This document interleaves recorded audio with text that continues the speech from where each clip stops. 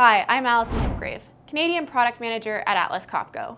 In this video, we're going to go through how to program the STRwrench with the PowerFocus 6000. Let's get started. In the PowerFocus, select Tool. Ensure that the STRwrench is connected to the PowerFocus and shows up under the tool list. Next, select Tightening. Click the plus sign to add a tightening program. Name the program. Under Strategy, choose Wrench Production. We're going to keep torque and angle here. Enter in the target torque for the application. For this example, we will select 5 Newton meters. Next, click Tightening Parameters. Under 1, Start Stage, you have the option to enable different optional features, such as rehit detection. This is not mandatory for use. Feel free to leave it as is or enter any needed requirements. Under 2, Rundown Stage, we must enter in our rundown complete torque.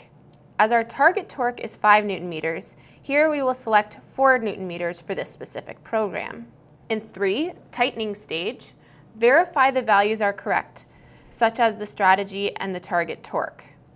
For 4, Stop Stage, you have the option to end cycle time, but you can leave it at the default value. Once we finish completing our tightening program, we will need to connect it to a virtual station. It should be noted here that the virtual station is connected to the STRwrench Smart Head and not the controller. Under Virtual Station, you must create a name, select the appropriate virtual station type, choose the STRwrench Smart Head serial number you will use, and select the task or tightening program. After creating the virtual station, you can perform a rundown with the STRwrench to validate that it has been programmed correctly. I hope this video helped you with programming your STRwrench with the PowerFocus 6000. If you have any questions, reach out to our product marketing team. Thanks so much for watching.